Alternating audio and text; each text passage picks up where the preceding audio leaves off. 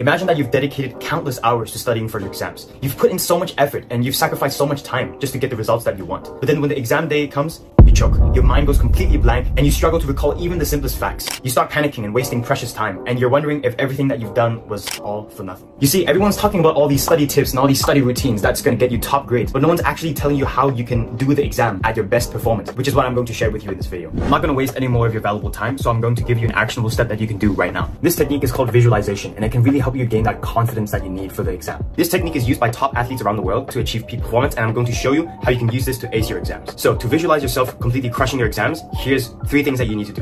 The first thing is you need to set a clear goal. What specific aspect of the exam do you want to improve? Is it like your writing speed? Is it like your nervousness, your time management?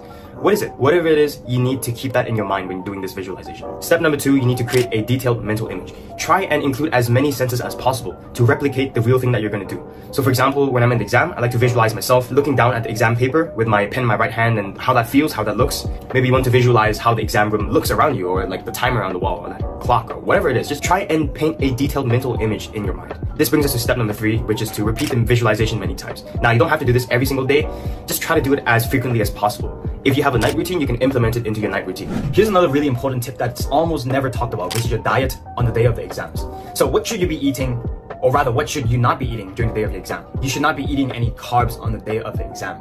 No rice, no noodles, and especially no sugar, bro. Trust me. Because if you eat these things, you're gonna get a sugar crash midway through the exam. And trust me, it's not fun. Instead of eating all these carbs, sugar, and junk food, you should be eating protein and veggies. And having that as your breakfast is much better than having a bowl of fucking cereal or some shit. Now, the next thing that will make you confident before the real exam is something that is called positive affirmations.